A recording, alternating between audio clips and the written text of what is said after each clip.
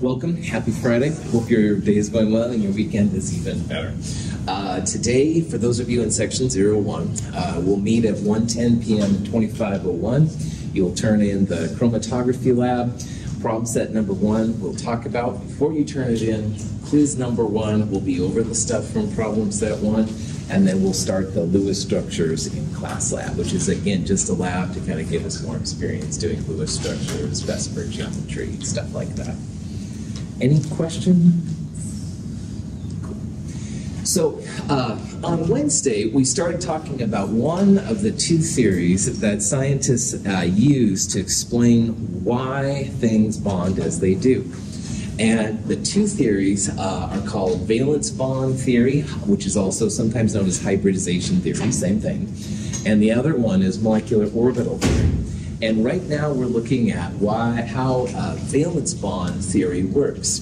And the question in both MO and this valence bond theory is, how do you go from s orbitals and p orbitals, which we saw at the end of Chem 221, and the s orbitals were just big spheres and the p orbitals were kind of like figure eights. How do you go from those into tetrahedrons? Now, tetrahedrons, like we've been talking about, have an angle of roughly 109 degrees. So how do you go from, at best, 90-degree angles into these unusual directions? And that's what hybridization and valence bond theory is all about. Valence orbitals of carbon are the 2s orbital and the 3 2p orbitals. When these atoms form methane, their orbitals are thought to hybridize to form 4 equivalent orbitals. Because each hybrid orbital for the carbon atom is composed of 1 part s orbital and 3 parts p orbital, they are called sp3 orbitals. The energies of the hybrid orbitals are the average of the original atomic orbitals. This is an important video, and I'm going to show it one more time. This shows how hybridization explains the formation of a tetrahedral carbon in methane. And methane is CH4. We're going to talk a lot about methane here coming up.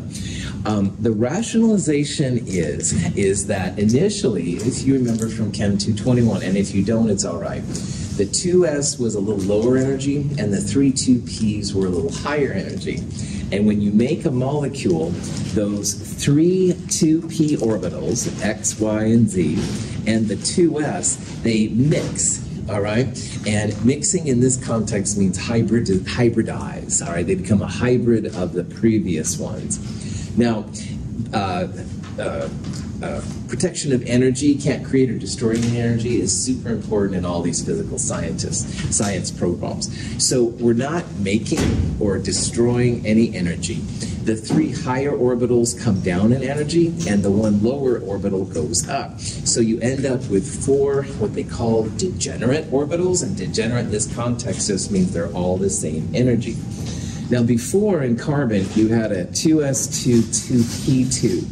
And those 4 electrons then each take 1 orbital, because we've seen how by Hund's rule the electrons like to be in their own orbitals if at all possible. There's a little bit lower energy that way. So hybrid orbitals form, and because they form from 3 2p orbitals and 1 2s orbital, that's where this weird sp3, it's like 3 p's and 1 s orbital. These are the 4 sp3 orbitals. And as we as chemists talk about the hybridization of these atoms, it's always the central atom. So we would say that this carbon is sp3 hybridized. It's no longer 2s2, 2p2, it's now sp3. So each one of these little teardrop-looking things is 1 electron, all right? And the hydrogens come in, they smack into each of those sp3 orbitals to make a sigma bond. So in this context, the central atom undergoes this mixing, this hybridization. It's not the hydrogens, not the outside atoms, it's the inside atoms. And also, as a punchline, anytime you see tetrahedral electron pair geometry, we're going to refer to it as sp3 hybridized. So I'm going to show that video again because it's pretty important here. The valence orbitals of carbon are the 2s orbital and the 3 2p orbitals. When these atoms form methane, their orbitals are thought to hybridize to form 4 equivalent orbitals.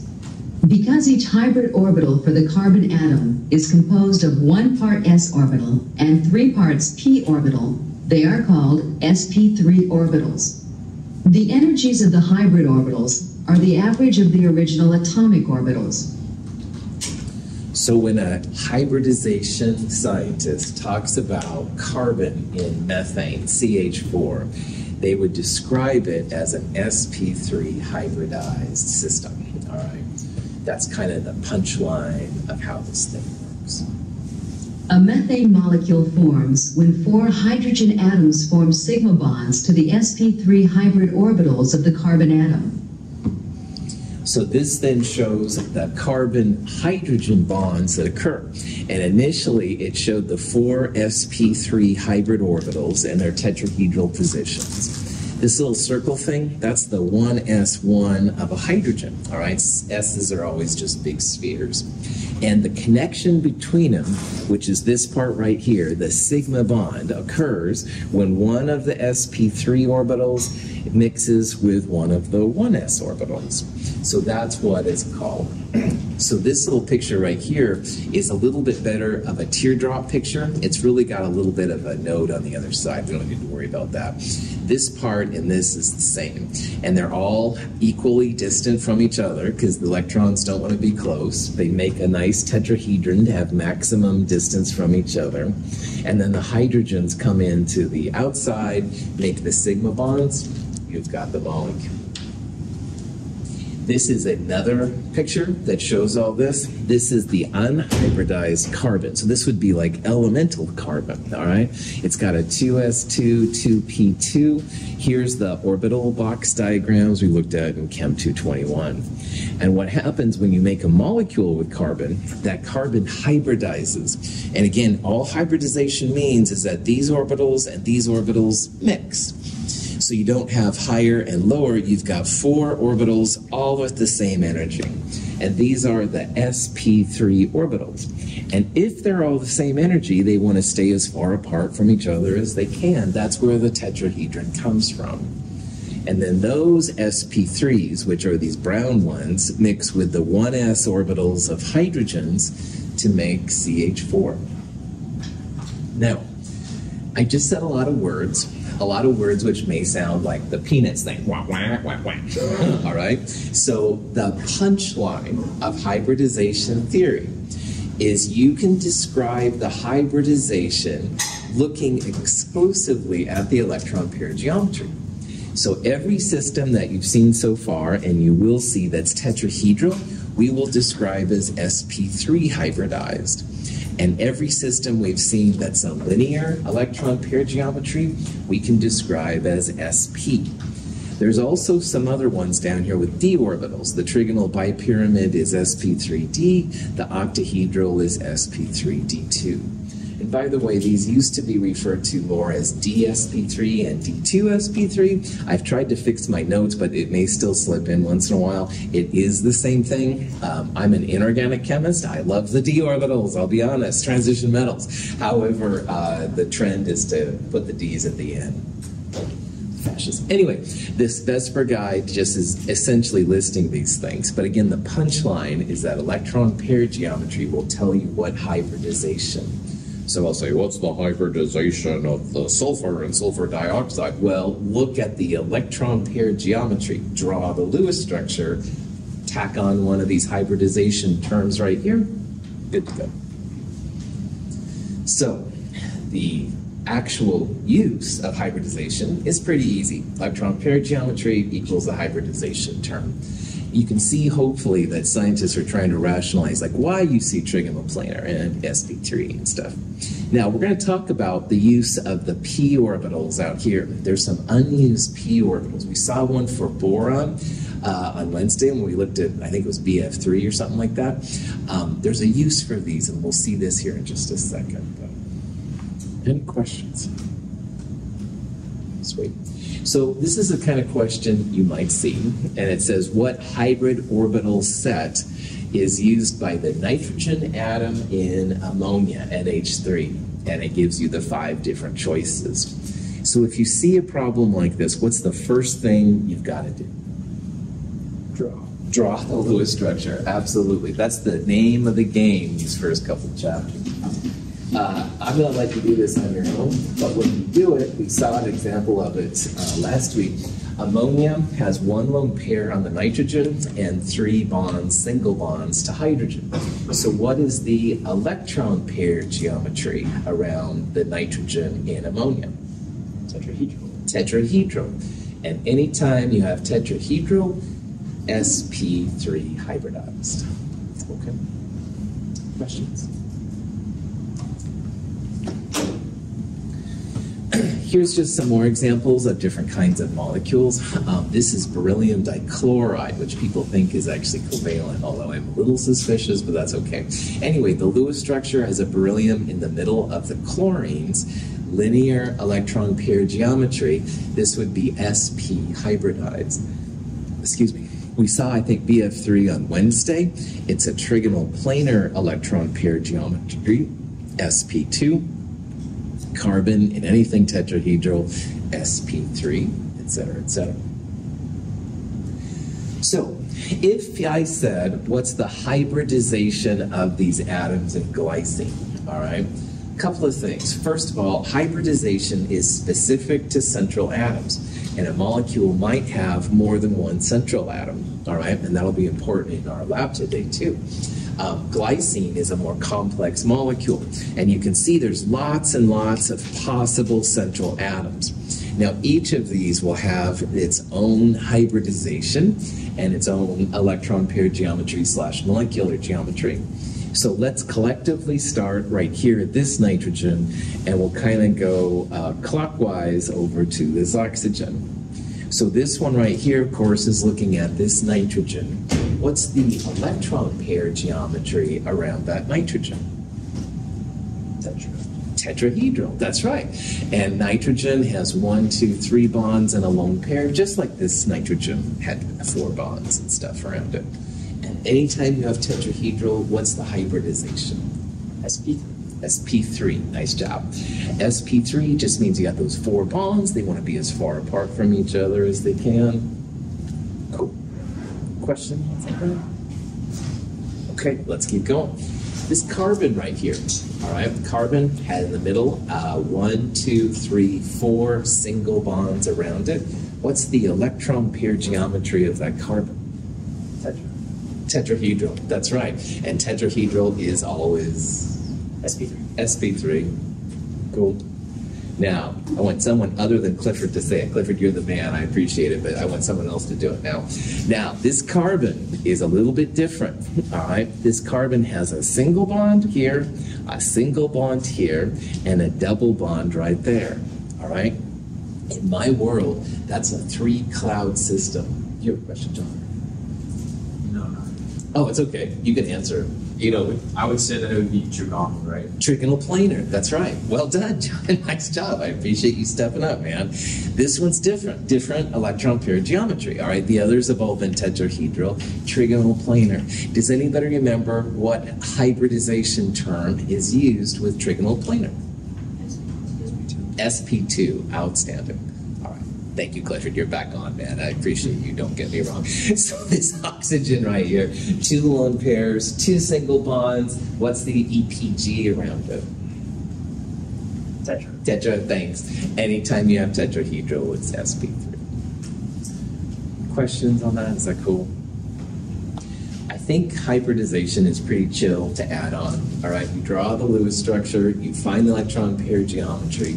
This is like one more piece of information. You can also, of course, find the molecular geometry, the bond angles, blah, blah, blah. This is like just one more piece of thing that chemists can use to figure out what's going on.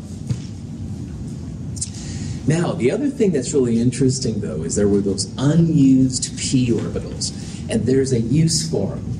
Now, earlier in that one example, there was a carbon-oxygen double bond and 2 singles.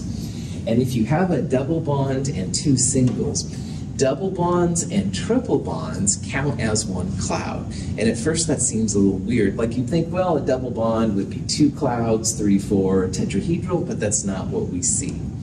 So to understand why double and triple bonds, for that matter, are one big cloud, we're going to look a little bit more at these double bonds. Now, this compound right here is called ethylene. That's the common name, like water.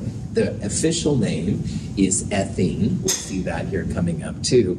Just like water is dihydrogen monoxide officially, but only nerdy chemists use that. All right, almost everybody calls this ethylene, but really it's ethane.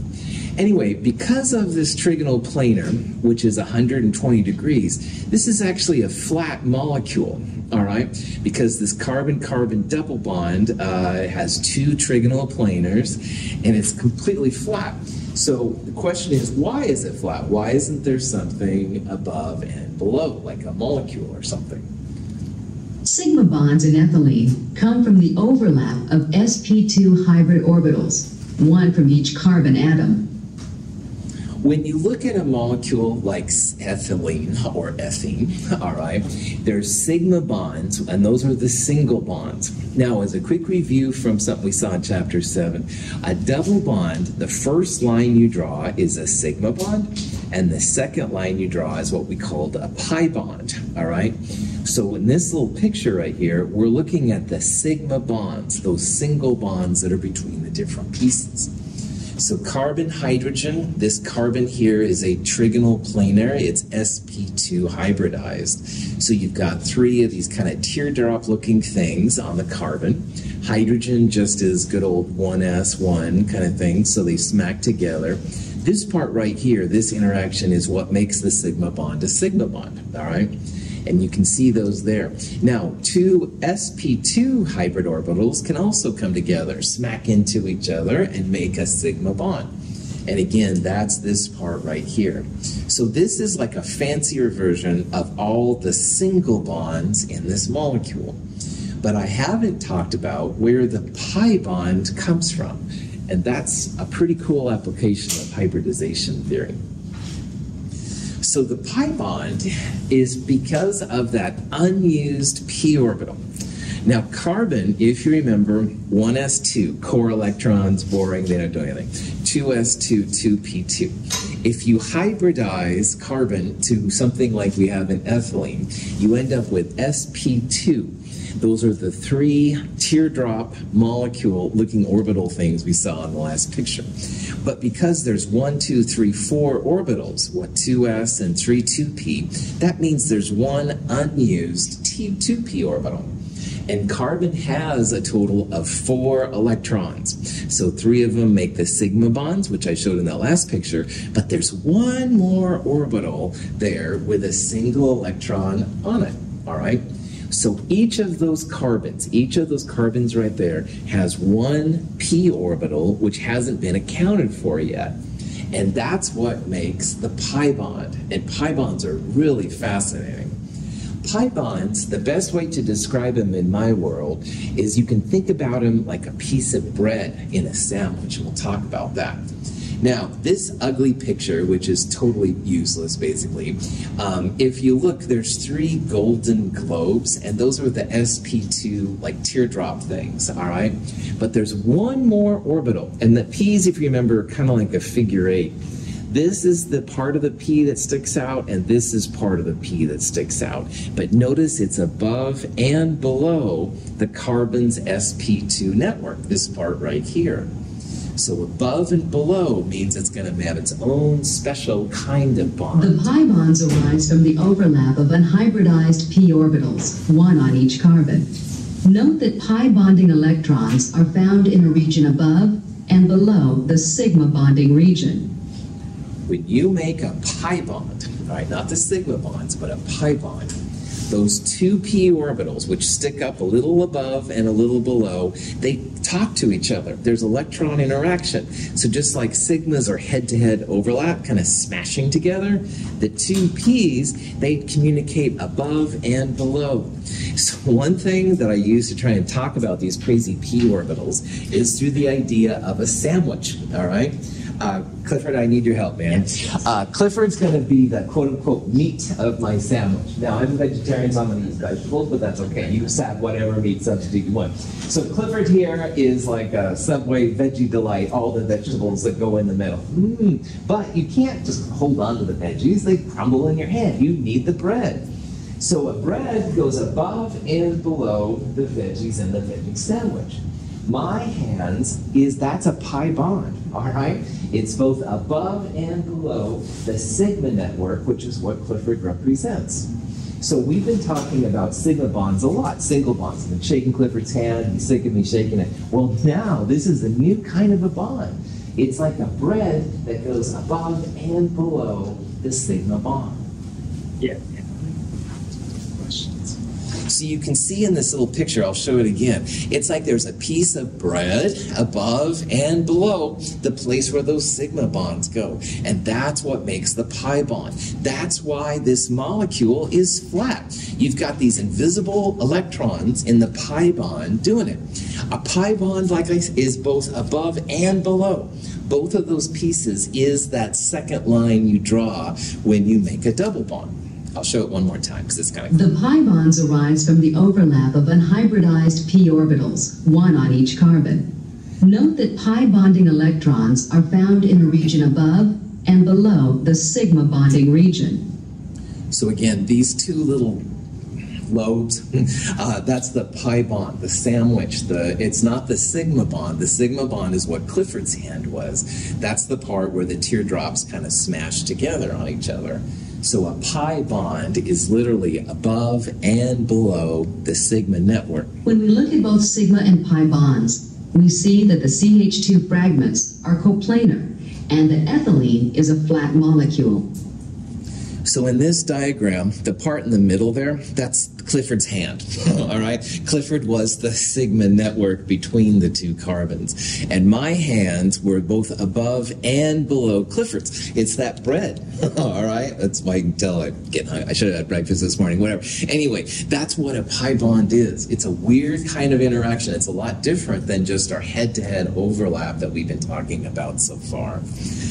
This shows a little bit better maybe the bread, all right? And again, both of these pieces are the pi bond. It's like two pieces per bond.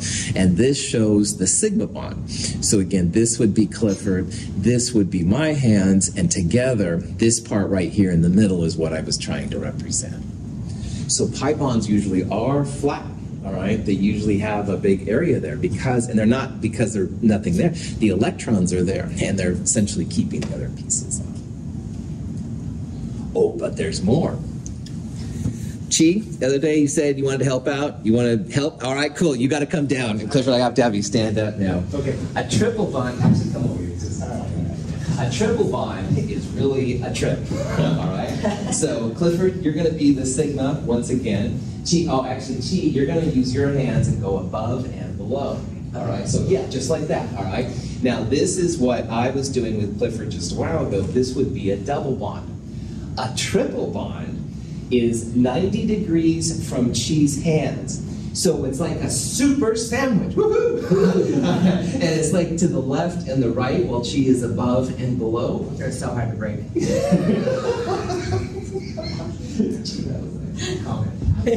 Triple bonds, bond order goes up, bond energy goes up. You nailed it. Thank you, both of you, for being my super sandwich, all right? So, yeah, right, I really should have had breakfast. Anyway, brought that back on. So a single bond is like, again, just an interaction, sigma network, smacking head-to-head. That was Clifford. One pi bond was Chi. That's when Chi had above and below the sandwich, if you will, all right? But you can have triple bonds. Triple bonds is a second set of pi bonds. So if Chi was above and below, I was trying to be left and right, all right?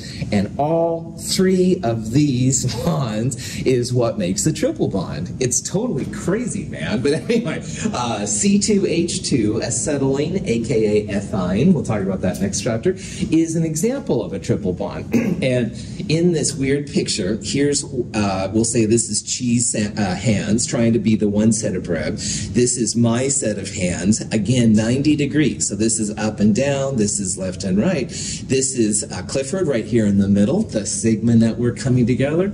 But she really brought it home because you have 1, 2, 3 types of bonds. It does take a lot more energy to break these up, all right? Like, you know, breaking up a single shake with Clifford was bad, and doubles are crazier. Well, triples would be even higher energy. So, yeah, I loved your comment. Getting too excited here, I know. Questions on any of this? All right. So, the question here is how many total sigma and pi bonds do you have in a settlement, C2H2? Now, I want to redraw.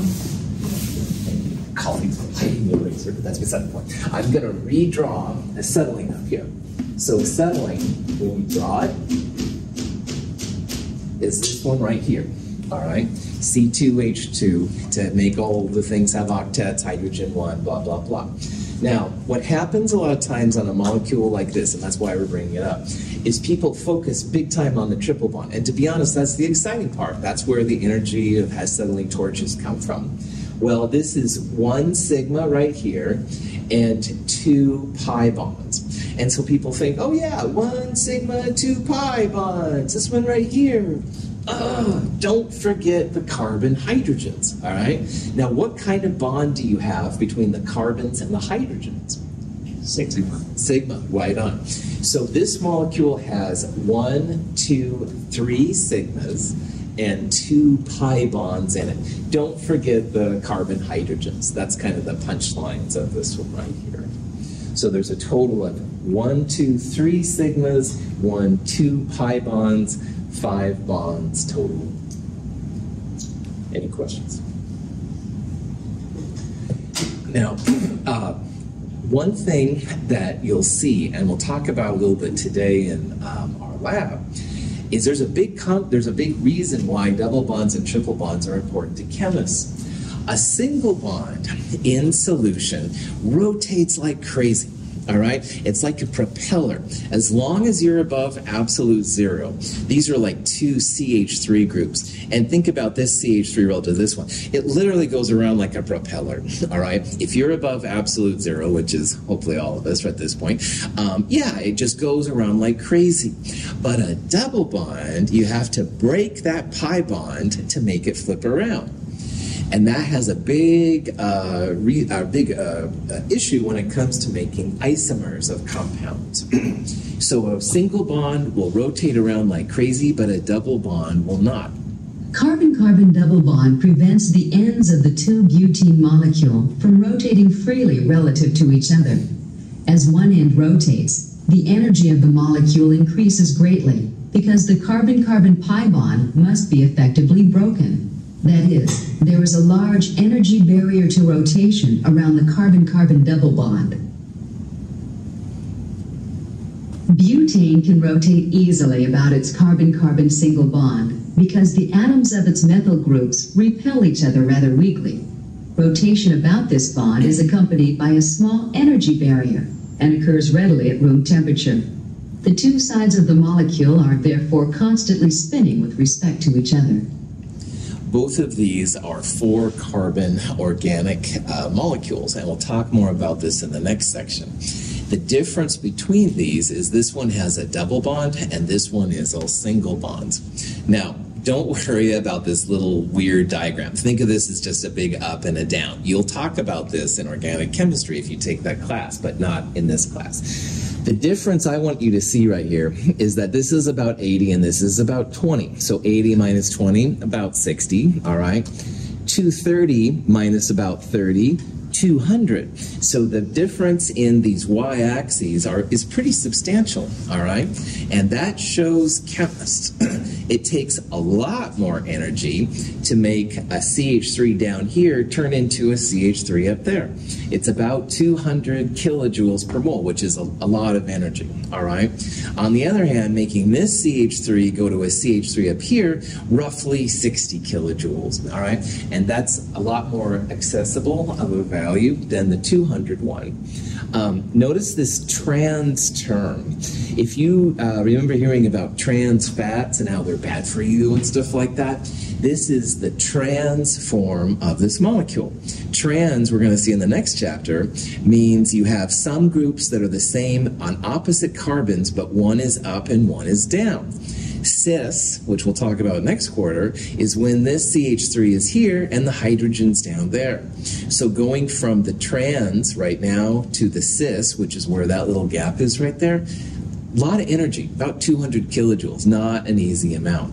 This one doesn't have cool names to it because we don't see it, all right, unless you're very close to absolute zero, it becomes a difference. So, questions?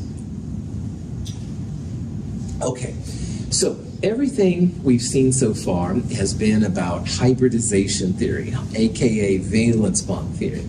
And valence bond / hybridization theory is wonderful if Abe and I are meeting at Starbucks, all right? And he goes, oh, Russell, what's going on with this carbon atom? Well, if I look at the electron pair geometry, I could say sp3 or dsp3 or whatever, all right? So hybridization is great for what scientists call back-of-the-envelope calculations, which means you don't have to pull out your phone or your sophisticated quantum computer to do any kind of calculations on it. But hybridization is limited, all right? It's a pretty mellow kind of thing. So now we're going to look at the bigger brother of hybridization, and it's called molecular orbital theory. Now, MO theory is a much more comprehensive and honestly accurate theory to use. Molecular orbital theory will account for the paramagnetism of things. It can be used for color. It does a great job for bonding, stuff like that. In a molecular orbital diagram, like this one right here, they will usually have atomic orbitals on the left and the right. So this is an example of a lithium. Lithium has 3 electrons, 1s2, 2s1. So this is lithium atom number 1, and this is a second lithium atom number 2. It's also 1s2, 2s1. And those atomic orbitals on the left and the right become molecular orbitals in the middle. So this part in the middle, the blue boxes, that's the action of the MO theory, all right? And molecular orbital theory, pretty powerful. Now, in a molecular orbital diagram, you'll have different kinds of orbitals. Relative to the atomic orbitals, if you have an orbital which is lower energy, it's called a bonding molecular orbital.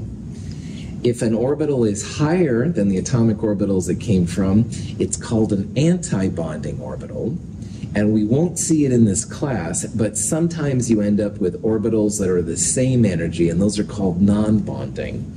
So it's a little bit different, like I said, than the other kinds of things do. Now, the MO theory is pretty sophisticated. Just like we saw that making 1s2, 2s2, 2p6, you needed like calculus 4 kind of stuff. Molecular orbital takes those kind of things and makes molecules, which is not a small feat. So it's very, very complicated. Making even this molecule right here, C2H2, is pretty hardcore, all right? So in Chem 222, I really want you to get a taste of it, all right? We're not gonna go super deep into it because honestly, you need computers and you need approximation techniques, a lot of stuff. We will only be looking at diatomics, like this one, 2 atom systems, all right, coming together. So this has 4 atoms. That's more than we can do, unfortunately. And also, because MO is so theory, we're only going to look at diatomics up to the end of the second period. Now, we talked a lot about periods, so we saw that second period can only make things up to tetrahedral, third period more can go higher. In MO theory, in our class, we're only going to look up to molecules that have neon in them. So we won't look at chlorine and sodium and stuff like that. And I'll talk about why we won't. Very wild. This particular MO diagram is pretty cool to me, all right? So as you know or may not know, if you're new to my world, which is okay, I'm really into Star Trek, woohoo! And Star Trek, to make their Enterprise go to warp drive, they needed dilithium. Dilithium is real. Now, it's not like the dilithium of Star Trek. Darn it, at least they haven't figured out how to make it like the dilithium of Star Trek. But it is a molecule that exists. It can be made. This diagram right here, after we get to learn about how this works, shows that dilithium is real. So, you know, live long and prosper. You don't have to like Star Trek to get an A in this class. However, that's why I'm showing it. Cool. Questions? Prof. Pat also off. I'm hoping that maybe one day in a class like this, you'll have the TI 2000 calculator and you'll put in molecular orbital diagram of C2H2 and out will pop out all the things, all right? And people's like, oh, come on. But a long time ago, the solve button was thought impossible. So I'm hoping that one day you're all going to have the TI 2000. But anyway, Prof. Pat back on, hasn't happened yet. Yeah, Alex. So that picture, if it was written out like how the CH is, it would just be Li2? Yes, that's right. That's right. And it's the middle part, Alex, which is the Li2. The left is a lithium atom, the right is a lithium atom, and the Li2 is this part in the middle. And we'll learn how to interpret this kind of stuff in this section. Good. All right. Nitrogen is not magnetic. It is diamagnetic. All the electrons in the molecule are paired. Oxygen, however, interacts with a magnetic field because it is paramagnetic. This physical property indicates that molecular oxygen has unpaired electrons. Molecular orbital theory accounts for this fact, but valence bond theory does not. Star Trek sucks, Dr. Russell. Oh, you get out of my class. Okay. No, I'm just joking. Seriously, maybe you need a better reason than Star Trek to rationalize why MO theory is cool. So let me try and give one. I'm going to draw up here Lewis structures for nitrogen, N2, and oxygen, O2. Like that. All right. Now, in Chapter 7, we looked at nitrite. And nitrite, which I'll also put in here, was an example of a paramagnetic Lewis structure. Nitrite had a lone electron on there, double bonds can resonate, blah, blah, blah. But nitrite was an example of a paramagnetic structure. Now, in Chem 221, if you took it here, or whenever you took it, paramagnetic things are attracted to magnetic fields. All right, they might be attracted, they might be repulsed. Does N2 right here from the Lewis structure look like a paramagnetic or a diamagnetic molecule?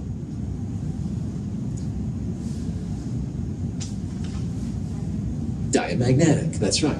There are no lone electrons on N2. All right, this is a lone pair, this is a bonding pair. So N2, when you put it through a magnetic field, we would expect it to just go on through. It's diamagnetic. And in this video, that's what we saw. The liquid nitrogen goes right on through the magnet, no big deal. Does O2 look like it's paramagnetic or diamagnetic? Diamagnetic, that's right. Again, two lone pairs, two bonding pairs, no odd electrons. So the Lewis structure for O2 looks diamagnetic. But in reality, liquid oxygen is paramagnetic. It was sticking, if you will, to the magnetic field. So some of our Lewis structures, honestly, aren't quite right. Right? I'm trying to hold this back because we're doing so much with Lewis structures. And again, most of the time, Lewis structures are awesome. But there's a couple of them, like O2. It's technically paramagnetic. Our molecular orbital theory analysis will show why oxygen is paramagnetic and not diamagnetic. Again, this is a limitation of the Lewis structure VSEPR theory. It's not doing a very good job, but MO will knock this out of the ballpark, and MO does this a lot. All right, it's a better theory, but you need usually the TI 2000 or the equivalent calculator to have it done. So that's why we're going to go through some examples, see how cool it is. All right, there's 4 principles of molecular orbital theory that will help you out a lot. The first one, pretty simple. Remember, chemistry is all about conservation of energies, blah, blah, blah. If you have 4 atomic orbitals going into a molecule, you're going to end up with 4 molecular orbitals. You're not going to create or destroy any orbitals going from the atomic orbitals on the outside, the left and right, to the inside, the molecular orbitals. All right? This is conservation of orbitals, blah, blah, blah. So if you have 2 1s orbitals, one on each hydrogen, and you want to make the molecule H2, you're going to end up with 2 molecular orbitals. On the other hand, like we saw for dilithium, we had 2 1s and 2 2s. Lithium is 1s2, 2s1, 2 types of atomic orbitals. And because there's 2 lithiums, 2 plus 2, 4 atomic orbitals are going to make 4 molecular orbitals. Okay, so here's an example. We have 2 oxygen atoms coming together, 1s2, 2s2, 2p4. And the question is, how many total molecular orbitals would you predict? So how many atomic orbitals in the 1s part here? 2. Okay, the 2 right there is the number of electrons. And you remember how electrons can be both spin up and spin down? So it's 1. That's right, yeah. 1s is 1 orbital, all right? It's 1 orbital with a spin up and a spin down. That's why there's 2. There's 2 electrons per orbital, all right? So this is 1 atomic orbital. This is 1 atomic orbital. 2s is like 1s. But how many atomic orbitals in the 2p? 3. There we go, Claire. Yeah, right on. There's an X, a Y, and a Z. So remember that 2p's can hold up to 6 electrons, like neon. All right, so this actually represents then 1, 2, 3. In Chem 221, we would have put 1s, 2s, 2p, like that. Each one of those lines, which is sometimes seen as a box, is an orbital. All right. So there's 1, 2, 3, 4, 5 atomic orbitals per oxygen atom. So if we're going to make O2 a molecule, how many total molecular orbitals would you expect? Yeah, also 5. Yeah, 5 is from the other one, so 5 times 2, there would be 10 molecular orbitals total, all right? The examples we're going to see in Chem 222 will have up to 10 molecular orbitals, all right? We won't go past neon, which would be a 2p6, all right? So the maximum amount we're going to see would be 10. You can imagine, though, as the orbitals get bigger, we start getting to chlorine or iodine. Ooh, then you start having a lot more orbitals, but no problem. Questions on that? Wait, so it's originally 5 atomic orbitals, and when we get to molecular, is it kind of like it's 10 because what happened with the hybridization, or? Cool. So all of these, like this is 1 oxygen atom, Clifford, all right? And you have a second oxygen atom, all right? And this is just a blueprint of the first one, all right? So 1, 2, 3, 4, 5 for this one, 1, 2, 3, 4, 5 for this one, 5 plus 5. 10. Oh, Good, yeah. No, that's a good question. I'm glad you asked, so yeah. Other question? Bonding molecular orbital has greater electron density in the bond region. The anti-bonding molecular orbital has reduced electron density in the internuclear region.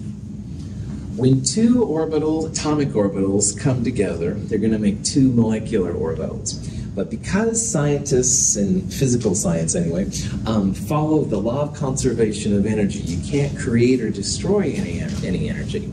So when the 2 atomic orbitals come together, one of them is going to be lower energy and one of them is going to be higher energy.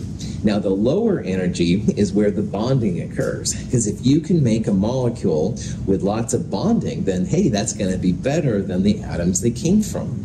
On the other hand, the anti-bonding tends to make the molecule less stable. It's not very happy. So this shows the 2 combinations that are possible with 1s.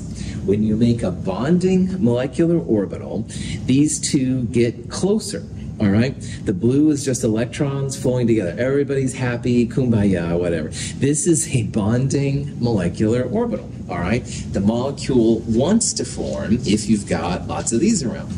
On the other hand, the anti-bonding is higher energy, and there is a gap, a node. We talked about nodes in Chem 221, the place where there's no electron density. There's actually no glue holding these together. So this one will stabilize the molecule, this one will destabilize the molecule. So scientists will use a little star to represent the anti-bonding version.